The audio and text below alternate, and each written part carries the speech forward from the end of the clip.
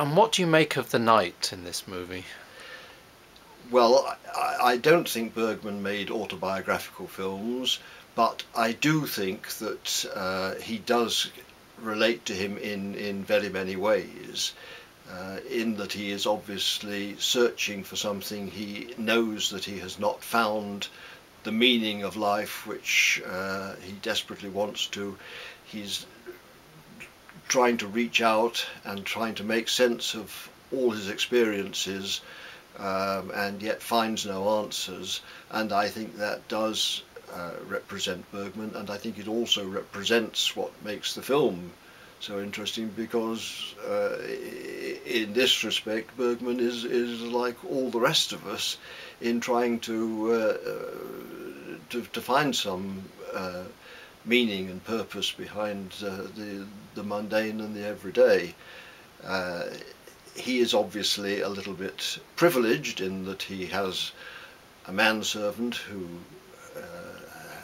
he obviously trusts and whose company he enjoys.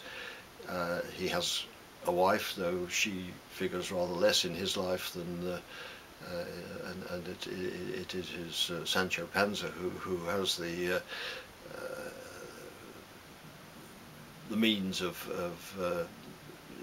saying how lucky the blacksmith is to have lost his wife, and all the other sort of comedy details.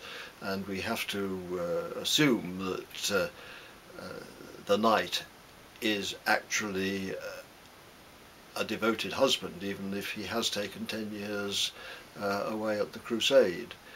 So the Knight holds the whole film together, though all the other characters in the film are memorable, and even one wonders about the girl who he meets outside the inn where she's being held prisoner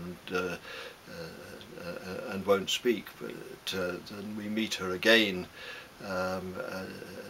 as she's about to be burnt to death. What is her meaning? What does she represent and presumably that is some of the tortures and disappointments of life, that because he doesn't, one feels that he could, if he really wanted to, have set her free, but he doesn't actually seem even to try to do that.